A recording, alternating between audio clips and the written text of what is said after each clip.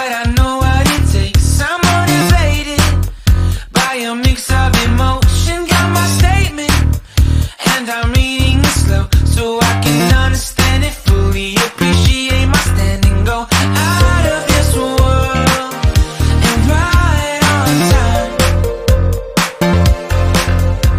Oh, never in my life have I seen the sky light up like this.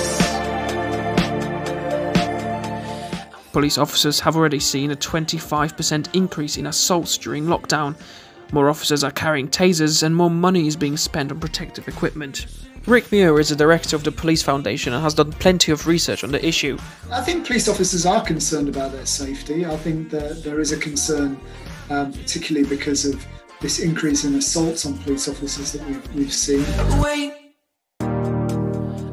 Some athletes attending the competition will feel worried about their safety, and it can impact their performance. What it really comes down to is whether the athlete's happy to be there, because if they are, it's likely they'll be able to perform well.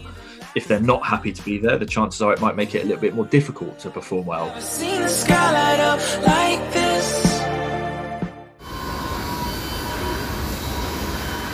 This is the sound of what is supposed to be the biggest regeneration project in Europe. The Old Oak and Park Road development in West London will aim to deliver 25,000 new homes and create more than 60,000 jobs. Working during lockdown is absolutely terrible. It's the worst, and internet connections not working is horrible. We have to work from under the duvet in our bedroom instead of a professional TV studio. I miss professional microphones. Oh well, we should probably get into it. Hello and welcome to the Woke Podcast. In today's episode, we'll be talking about Joe Biden and his diverse cabinet and what it means for the future of politics. We're your hosts.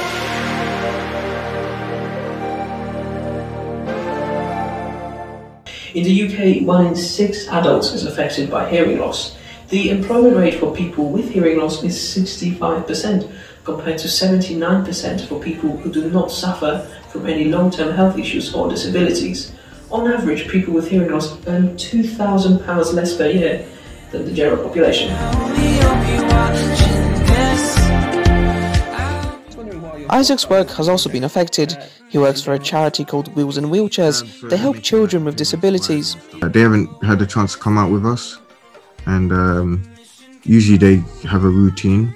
Well, for some of them, they have a routine to come out with us on a Saturday morning in Battersea Park, and for them as well, it must be very difficult, especially since they love coming out with us and wheelchair roller skating.